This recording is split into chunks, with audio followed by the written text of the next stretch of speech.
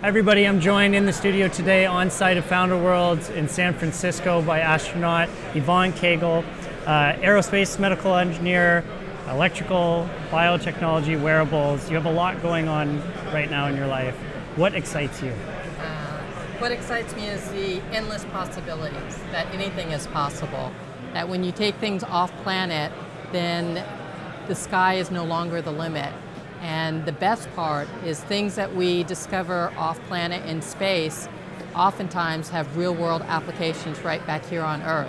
So we can even have the win in developing and innovating even before we step off planet.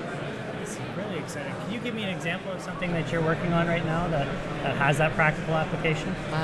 Well, we're looking at mission to Mars within the NASA agency, and so we're studying behavioral performance, how we can make sure that we're able to have resiliency when it comes to behavioral performance on long duration crews.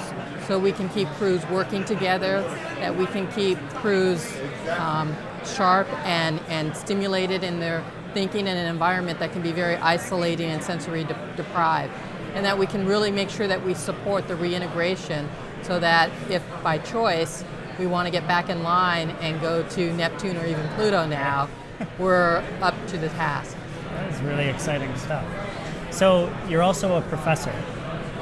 What types of things are you teaching your students that kind of line up with your aerospace career? Well, the most important thing in behavioral performance is really thinking out of the box and looking at what your tools are right here on Earth that might have relevance in space. And again, how you can use space to develop a platform to demonstrate capabilities that we need here on Earth. So for example, some of my students are occupational therapy students, and they're using occupational science to use some of the same strategies and tools to rehabilitate challenging conditions for performance and learning here on Earth for crews as they go into long duration, as well as games and other ways to entertain when you're in that kind of challenged environment. It's really cool. So you just came off the main stage, giving the opening keynote talk at the event. What was the message that you were trying to get across to the audience? The message was really the next big leap is what our big thinking should be about, and knowing that everyone can participate in that. I myself am working with a very exciting team of engineers in Silicon Valley on wearable technologies, finding strategies to recondition astronauts and even people here on Earth who are deconditioned, infirmed, or just discouraged, who want to either stay or amplify, kind of enhance, or just get back in the game. And so the things that we discover are immediately relevant. And the big message that I wanted to make sure everyone came away with is be bold to dare to engage your ideas and to innovate, because that iteration, that innovation is definitely here on Earth, available to make space for all. So this is a bit of a different event. It's taking entrepreneurs and tech people and people really of all walks of life. What attracted you to this event in particular? I think just the fact that there was so much that was new and cutting edge, and that there was a community that's being galvanized around this conversation, and how open everybody is to sharing their ideas, so that you can be absolutely bodacious to think and to actually demonstrate that you can get, for example, in our case, the equivalent of 2 hours of exercise, both aerobic and anaerobic, in less than 20 minutes. That's mind-blowing. But you've got to be able to think out of the box, off planet, and have the boldness to dare to go to the edge of that envelope and engage it. And I see entrepreneurs who have that kind of boldness and determination, and if that's something that we could pack into a solid rocket booster, we would be to Pluto and back by now. That's it.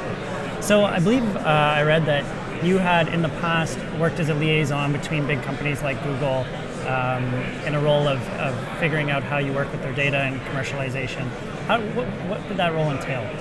Well, we very much were, I should say, rooted in the environment and the atmosphere.